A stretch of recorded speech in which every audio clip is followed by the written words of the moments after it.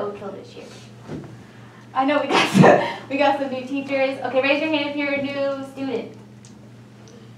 Okay. Well, you haven't seen me yet. My name's Mr. Becca. And most of you have probably seen me around this building, either volunteering or maybe I've been in your classroom subbing. And you've probably seen me with kids around my neck and kids around my legs everywhere. But today I'm not going to be your teacher. I'm not your teacher. I'm just going to be myself. So you're going to get to know Mr. Becca before she became Mr. Becca, because she wasn't always like that.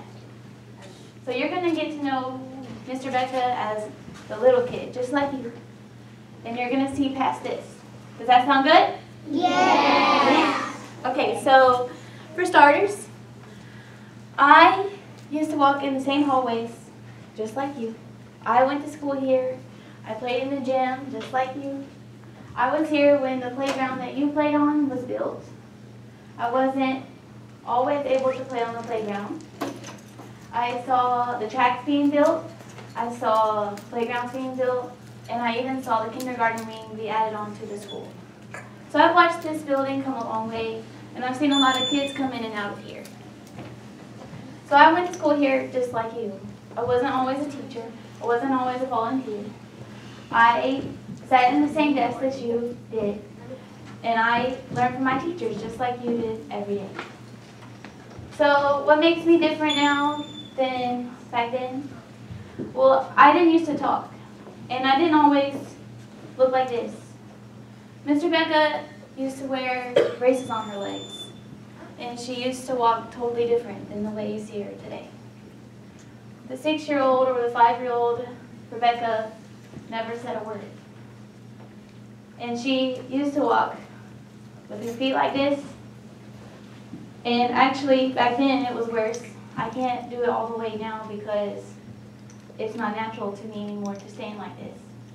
And then I used to walk on my toes. So both my feet used to be like this, and I used to wear braces on my legs. You might be asking yourself why that happened and why I had this, and at that time I really didn't understand.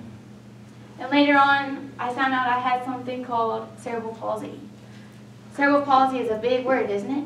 Yes. But it's not a scary word. It's just something that makes me different from everyone else. Cerebral palsy is not just a physical condition, it also affects your brain. So the way you process things and the way I process things are totally different. And honestly, I shouldn't be doing what I'm doing right now. Most kids you see with cerebral palsy are on wheelchairs. And depending on how severe it is, some of them know what today is and some of them don't. But they always smile and they know when you're acknowledging them and when you're not. This is very rare for me to be standing up here. But how did I get here and why am I standing here? I had 5 surgeries and I had 3 physical therapists and 2 occupational therapists. And I just had my last surgery by the time I was 18. So by the time I was 6 years old, I had already had at least 2 surgeries and I had over 20 doctors over my one body. Imagine if you went to the doctor at least 2 or 3 times a week. You'd probably get really bored sitting in the office. And doctors told me that I would never run or be able to play any sports. And today, that's not the case. Am I in a wheelchair today? No. Nope. I have learned how to walk 3 times, and I have worked my way out of a wheelchair twice. So don't take it for granted that I am standing up here with you today. And you'll find out some more as we talk today, but there's something I want to cover that's very special and important, and I promise you won't forget it. Even though I had all this stuff going on the outside of my body, there is a whole lot more going on the inside. Because cerebral palsy isn't one of those things that you can always see on the outside. For me, all the muscles in my body work like this rubber band. You see how tight this rubber band is?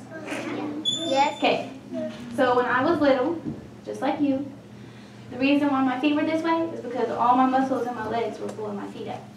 And I was 4 years old when they cut all the muscles and nerves to my legs. And I had to learn how to do everything over. So when they cut my nerves and my muscles and nerves in my legs, my muscles went from being as tight as this rubber band to just wimpy like this. Can you walk if your muscles are like this? No. You wouldn't be able to stand up. So I went from being able to walk a little bit with my feet crooked and messed up to being able to do absolutely nothing. So even though you can see how it affects my appearance, there are some things that you can't see. For me, and the mental side of cerebral palsy, for some things, I can make it work. Other things, not so much. I can either do one thing or I can do another thing. I can't do both at the same time. I like to be read to because I can actually comprehend what I'm reading. If I read the book, I can either read you the book and read the words on the page as fast as I can process them, or I can have somebody read it to me and understand everything you just said. I can't do both at the same time. I can either do this side or I can do this side. I can't do both at the same time. If I do jumping jacks, my jumping jacks actually come out backwards. I don't understand how that works because that shouldn't be possible. But for me, that's how that goes, and that's not rare for me. It's always different. So my jumping jacks come out backwards, and if you put me on roller skates, well, I might as well just be doing the world's largest split because I can't control which way my legs go, and my muscles aren't strong enough to hold me up. So I'm not the best partner to go skating with, but I'll be out there trying it with you anyway. So that's a little bit of how cerebral palsy affects me now. And now you're going to see how it really bothered me on the inside. Even though I walked the same hallways as you, and I smiled anyway, there were days I didn't smile at all. Why? Because I had kids that pushed me into walls every day because I looked different from them. They looked at me and they teased me. Is that very good? No. Should we do that to someone? No. No. But I see it anyway. And that bothers me. Because you guys don't understand what that can do on the inside of a person's soul. So what happens is if I go to school and I hear this, you're fat. You can't walk. Why do you walk like that? Why does it take you so long to do your work? If I hear that at the age of 6, if I hear it enough, I'm going to start to believe it. I believed that I was a failure because somebody told me that I was. I believed that I was going to become nothing because somebody told me that I was going to be nothing. I wasn't told that I was beautiful until I was 12 years old, and it was by the time I was homeschooled, so it wasn't from a student, and it was from somebody that I least expected. I would walk down the hallway, and by the time if I put my hand out in front of you, you wouldn't even take my hand to help me walk down the hallway. If I fell in the hallway, you would just walk by me and ignore me like I wasn't even there. And it was just because I look different from everyone else. Why does it matter that I look different from everyone else? It doesn't make me any less of a human being.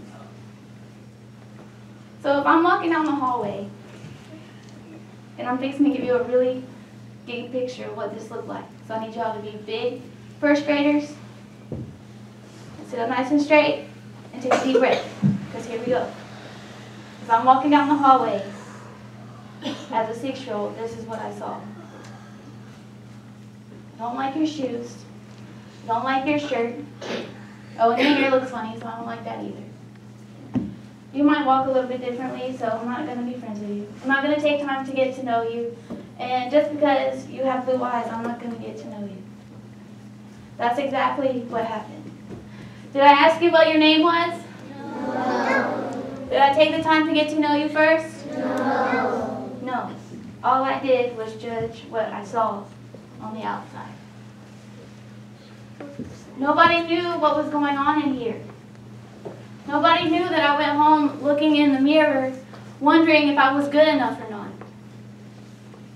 And I would try as hard as I could to make it stop, but it never did. I cut my hair so that somebody wouldn't notice. I even tried wearing the same shoes as my friends, and they still noticed. I tried wearing a different type of clothing and they still noticed. And every time I tried, something else would come along and that didn't even matter anymore, so what's the point? And then my grades would come in. And I would get grades like 60s, 70s. Every now and then I'd get a B. And if I got an A, man, we're having a party because that never happened. That hardly ever happened. I didn't get my first 100 on a math test until I was in the 9th grade, and I cried in the middle of class. That's how important that was. And I'm not just talking to you, I'm talking to teachers too, because there are some teachers that I've met that just need to retire. And I'm not talking about here. I'm thankful for being here. I'm thankful for the teachers that I've had, because the ones that I've had here are the ones that have helped me make me me. So if you're a teacher sitting in this room today, you have a chance to change a life, and you don't know who might be up here 10 years later talking about you. I don't want you to be one of those teachers that I wish would just retire and look at me and mark my paper wrong before they even read my material. My teachers changed my life, and like I said, 90% of them came out of here.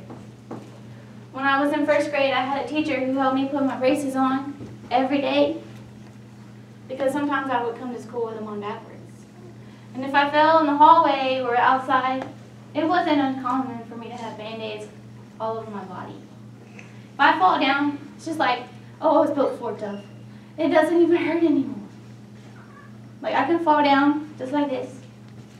Like, I can't do it in these white pants, but if I fell down just like this, and the teacher that I had would take me by the hand, and she would pull me up, and she'd help me get up, just like this. And then she would take me back and help me find some Band-Aids, because if I had a river of blood, then I would take a Band-Aid. If it's just a speck, yeah, I don't need a Band-Aid. Y'all make me laugh sometimes because y'all have little bitty bug bite wounds on your arms. And you're like, Mr. Becca, I need a Band-Aid. I'm like, there's no blood. There's no blood. You don't need a Band-Aid. Mother needs a Band-Aid. Do I need to call the ambulance? But when you really fall, listen, I need you to get this. If you really fall down and there's nobody to help you up, it makes it harder. And all I wanted was somebody to come and help me get back up. And I want you guys to understand something. I'm not just here because I'm your substitute teacher. I'm here because I want you to know that I'm always here to help you get back up. But I also need you to understand that the words that you say and what you do matters.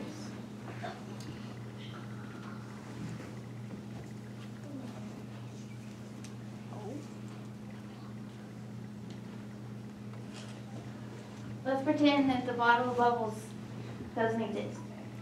In other words, if I blow these bubbles out, can I put them back in? No. Once I blow them out, I can't put them back in. So watch this. The words that you say and the things that you do work like those bubbles.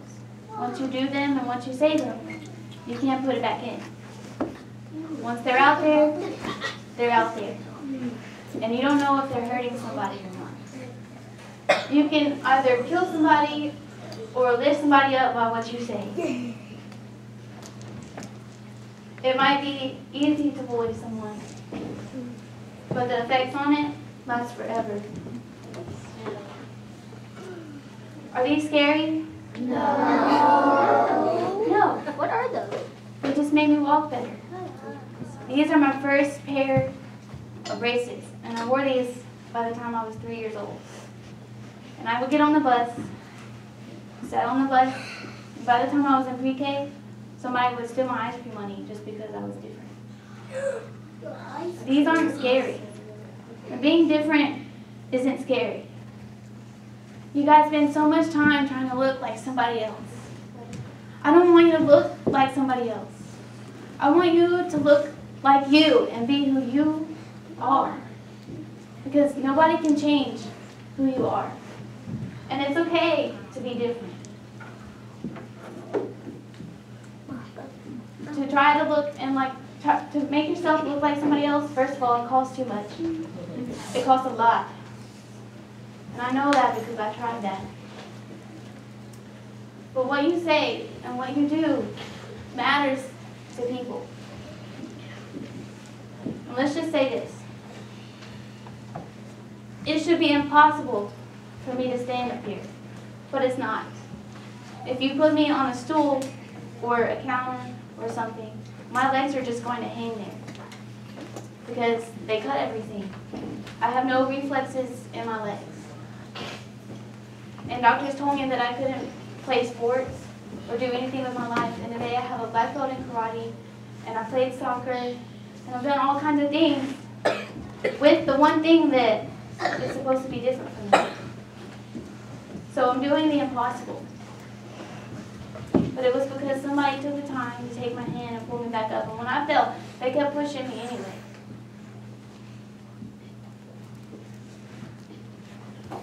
It should be impossible to stand up. If I stay down, can I go anywhere? No. I can't get anywhere. If I stay down here, flat on my face, can I go anywhere? No. Hello? I can move my feet, but I can't go anywhere because I'm not on the floor. So when I get back up, it should be impossible, right? Yeah. But it's not. Only when you stay down, you can't go anywhere. If you go and you get back up like this, then you can still keep going. Only when you choose not to get back up is when you fail. And a few years ago, I do it this on this side, because I can't do it on that. A few years ago, I couldn't get up, just like I'm about to show you. I couldn't get up like this. I had to use my arms. I almost fell, but remember, I was built for a tub, so it doesn't matter. If I fall, it's okay, I'll just try again. But here's what I want you guys to do. When you walk down that hallway, and you see somebody down, you can pick them up just like this. I like your shirt. I like your jacket. I like your shoes. Oh, that's a pretty awesome zebra dress. I like your hair. You look really cute today. Like this.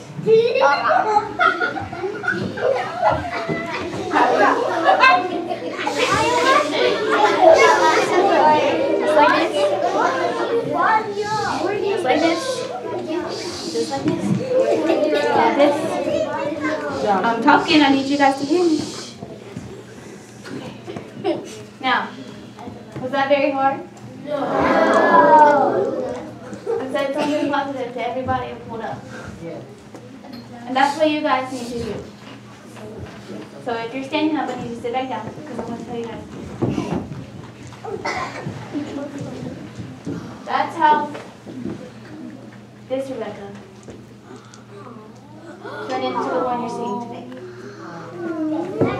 That was me. I haven't really changed much, honestly. I'm just a little taller. What? And if you ask me why I'm able to do the impossible, yes, I believe in Jesus, okay? Okay. I can answer for myself. I can't answer for you, but that doesn't take the ability to answer for myself. Because without that, my life doesn't make any sense.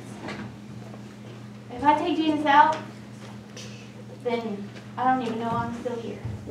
Because it doesn't make sense that I'm able to do what I'm doing right now. I've traveled around the world. I've spent more times on airplanes than I think that I've spent on the ground. I'm not really sure. I'm not really sure. But I'm thankful to be standing here and to be standing in the same building that I sat in 11 years ago, waiting on somebody to come in and talk about bullying.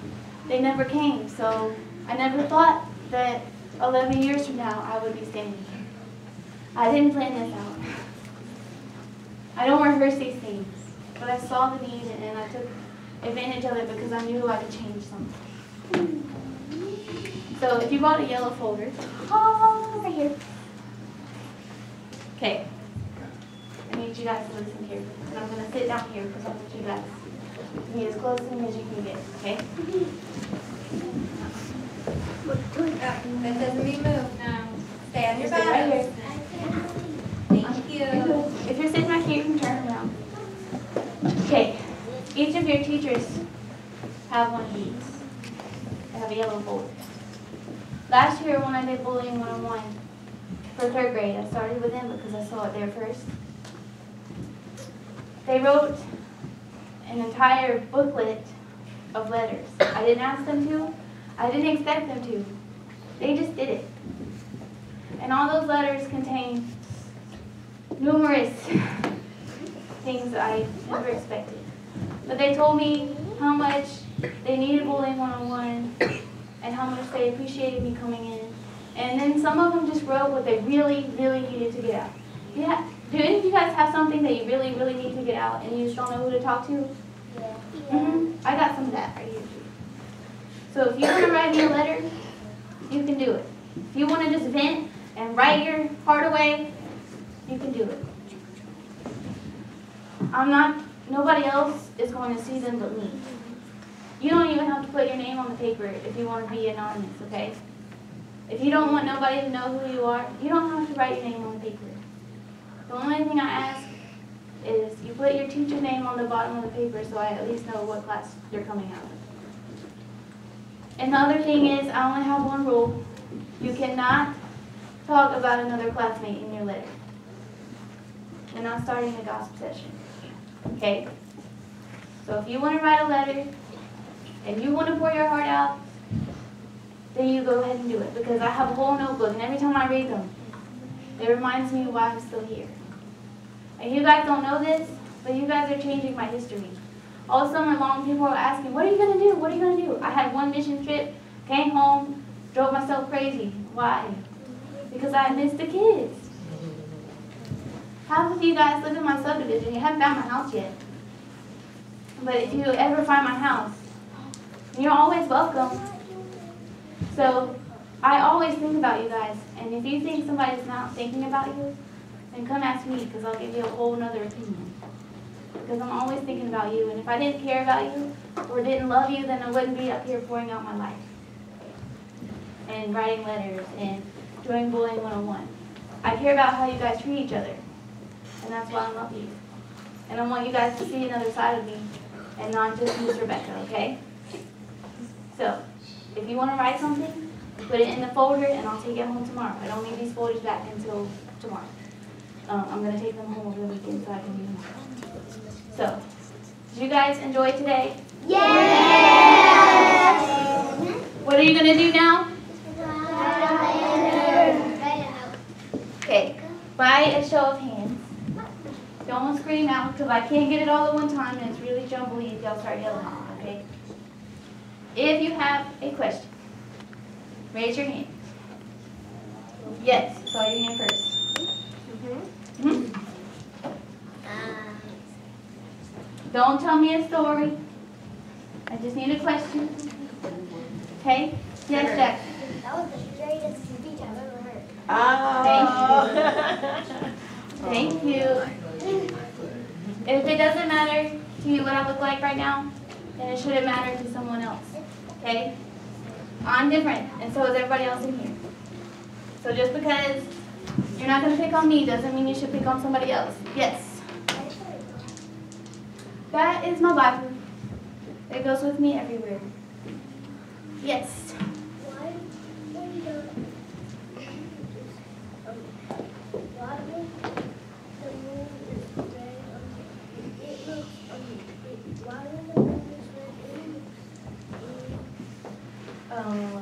That part I don't know.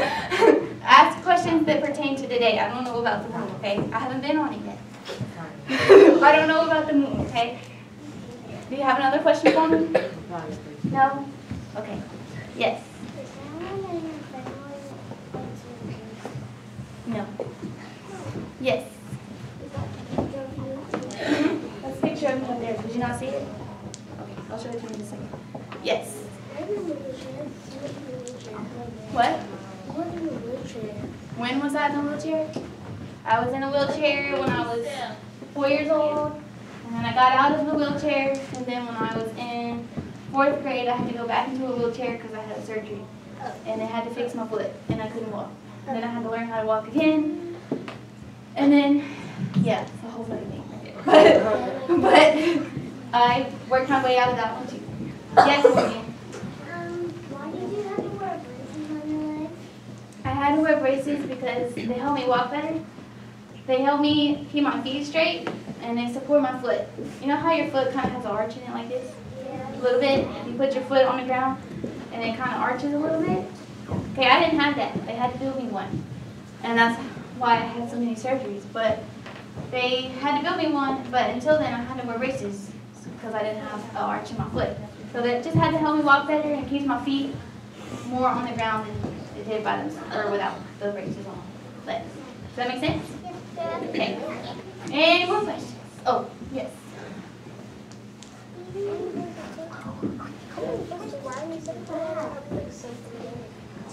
Okay, say that one more time. Either one. You can write whatever you want. If you don't want to write anything, you don't have to. I'm just giving people the opportunity if they want one. Yes? Why do you wear that on your neck? It's my necklace. See? Right here. No, that. This? Oh, so people can hear me. It's a microphone.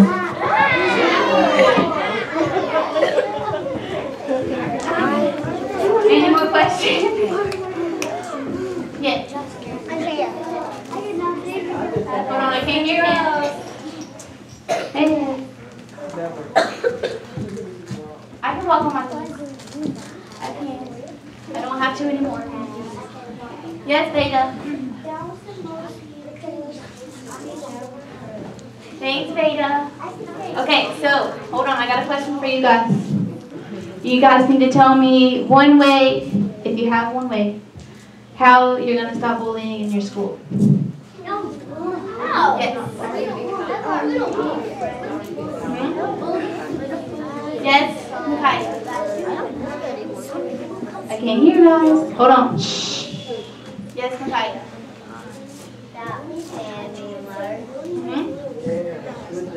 Yes, Timothy. I know you got something. I know you do much for that.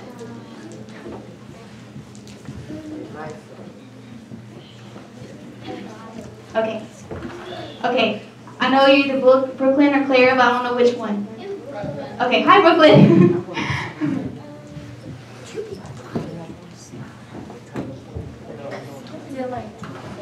Hi, Dylan.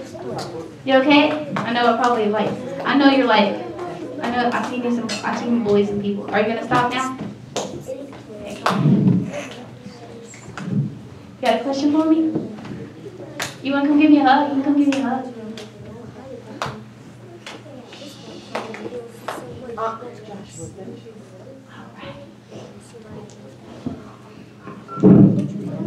This one right here, I've seen him bully quite a few people, and I think he's gonna stop now, right? Okay. You know I still love you, right? Okay, we're gonna stay on green today? Okay. Yes. Very nice. What else? Hi. Hey, Heidi. I'm gonna make her face turn red. I used to keep her in nursery, now she's in 1st grade. Freaking out a little bit. You don't have questions? Okay. I know there's some teachers in here. Do y'all have questions for me? They can be hard ones or really goofy ones. Do y'all have questions for me? You good? Okay. Yes, Jackson.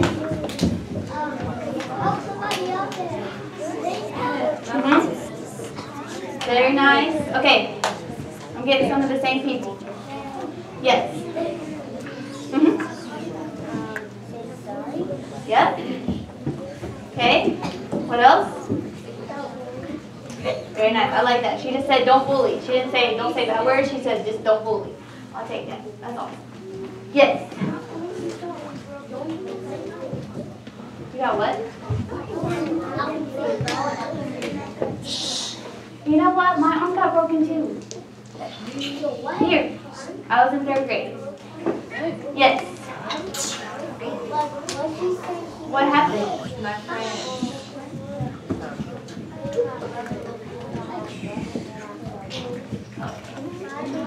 All right, so if I don't have any more questions, I'm seeing some of the same people. If you haven't asked a question and you want to, now's the time. Yes, Joshua.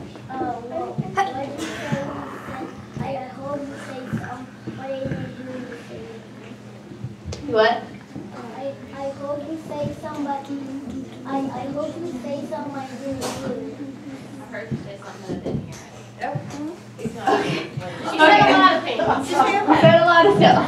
Yes. I got bullied too when I was in 3rd grade. So what are you going to do now? You got to be a friend, right? So you got to help people that are being bullied now. And now you know how, right?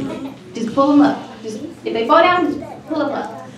Now, if they fall down and then they tell you to hold on a second, don't hurt them. But just help them along. Okay, don't hurt them. Yes, Haley. When I was in 3rd grade, I used to get bullied a lot. You used to get bullied a lot. Are you glad I came up here today? So now I'm gonna make bullying stop forever. Yes. Miss Valdivia.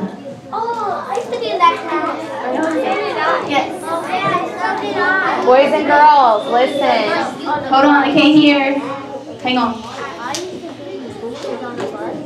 You got bullied on the bus? I got bullied on the bus too. So, if you get bullied on the bus, you tell the bus driver, okay? Or your teacher, or me, or anybody. Okay, hands down.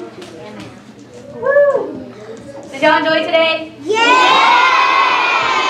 Did you learn something new? Yeah! Good, I'm glad. Okay, so I'm going to give you guys back to your teachers. Yeah! I know you don't want to go back. Don't want to go back. Alright, everybody up here. I'm going to give you guys back to your teachers. If you have any questions, teachers, you can ask. You guys get the yellow folder part, you good? Okay, awesome. Thank you guys so much. What do you guys say?